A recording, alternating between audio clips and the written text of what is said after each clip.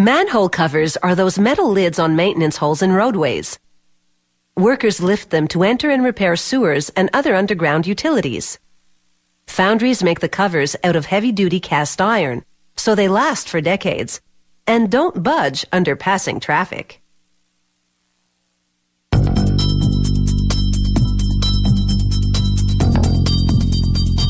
This company makes hundreds of models of manhole covers and collars, the rims upon which the covers sit. They come in two types of cast iron alloy, either ductile iron, which has magnesium to reinforce it, or gray iron, which is heavier but just as strong.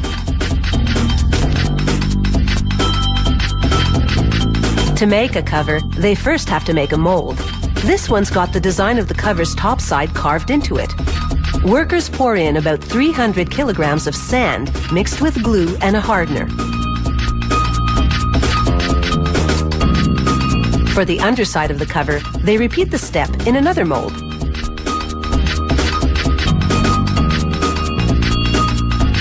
A worker creates a channel in the sand mold through which they'll pour the molten metal.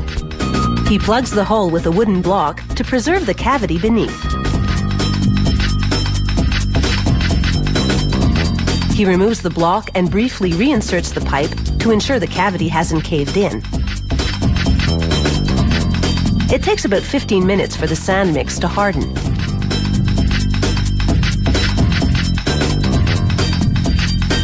A machine then inverts each box and vibrates to shake out the mold.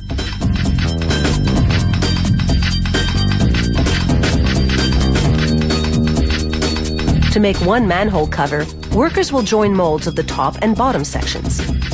Alignment lugs and glue between the sections help them align properly and form an airtight seal so molten metal won't leak out.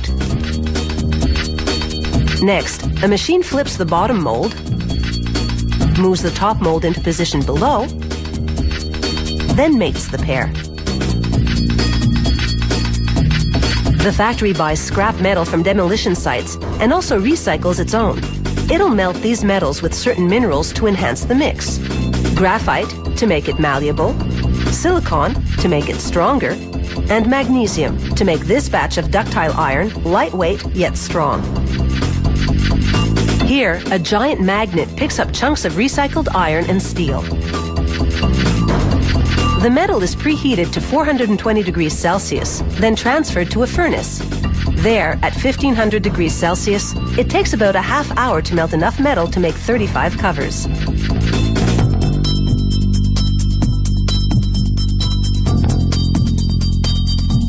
Workers then transfer the molten metal to a cauldron and add more silicon. This evens out the consistency so it's easier to pour.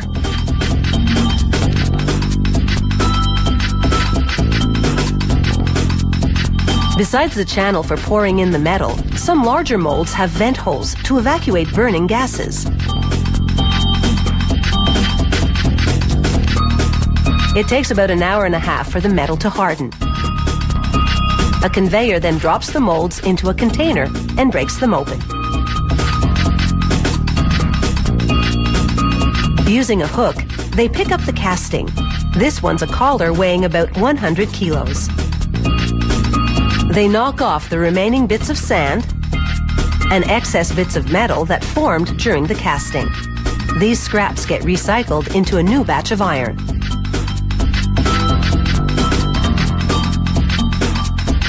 Manhole covers vary in size according to the specifications ordered. Most are roughly the diameter of a car tire. The average weight, about 63 kilos. A worker now smooths out the edges of the collar and then the perimeter of the cover. This way, it'll sit flush on the collar.